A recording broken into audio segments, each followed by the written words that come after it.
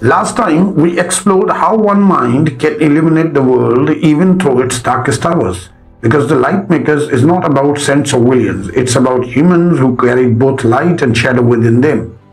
People whose inventions shaped civilizations, whose brilliance fed humanity and sometimes burned it to ashes. Welcome to episode 2 of the LightMakers. People who changed and inspired the world.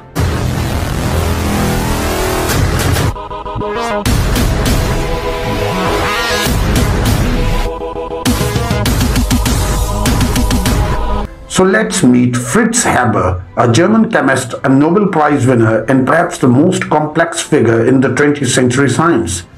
His life is split by a staggering moral fracture. On one side, he is a savior, the architect who fed billions. On the other, he is an assassin, the father of chemical warfare. Haber is the ultimate example of dual-use technology. The same knowledge that saves lives can also be optimized to end them. Around 1900, the world was staring down an ecological cliff. The global population was booming, but our farmlands were depleted of nitrogen, the nutrient essential for plant life. We were running out of fertilizer, mostly mined from limited deposits of nitrate. The fear was real. Widespread famine, a Malthusian catastrophe. Haber took on the impossible challenge: how to fix the inert nitrogen gas that makes up 78% of the air and turn it into a usable ammonia. Between 1894 and 1911, Haber cracked the code. The Haber-Bosch Process, refined by the industrial partner Carl Bosch, used extreme heat and pressure to synthesize ammonia on an industrial scale. It was a scientific miracle, and Haber famously called it turning air into bread. The numbers are incredible. The Haber-Bosch process is directly responsible for sustaining nearly half of the world's current population, about 4 billion people. Scientists estimate that almost 50% of the nitrogen in human tissues today originated from this industrial process. It allowed the global population to jump from 1.6 billion in 1900 to over 7.7 billion by 2018. He solved global hunger. He saved the world, but his patriotism instantly turned their genius towards destruction. For example, when World War I broke out in 1914, Germany was cut off from natural nitrate supplies by an Allied naval blockade. Without nitrates, Germany couldn't make explosives. Haber's factory suddenly became Germany's most strategic asset. The plant that made fertilizer was swiftly repurposed to produce nitrates for gunpowder. Haber's science prolonged World War I, but he didn't stop there. An absolute German nationalist, he threw himself into creating a new terrible weapon.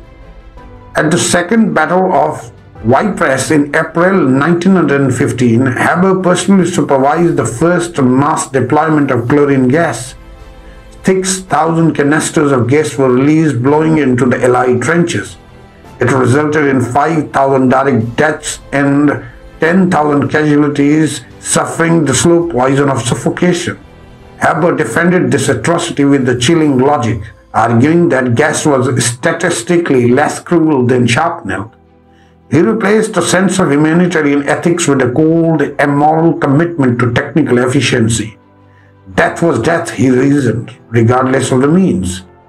The cost of this moral compromise was immediate and tragic. Haber's first wife, Clara, an accomplished chemist herself, furiously opposed his work. She called it a perversion of the ideals of science. That night, Haber returned from the Ypres attack, celebrating its success. Clara committed suicide with her husband's service pistol. Haber, prioritizing duty above all, left for the Eastern Front the very next morning. Years later, an even darker irony unfolded. Haber was born Jewish and was proud, decorated German patriot. But with the rise of the Nazis in 1933, his Jewish heritage superseded his immense service.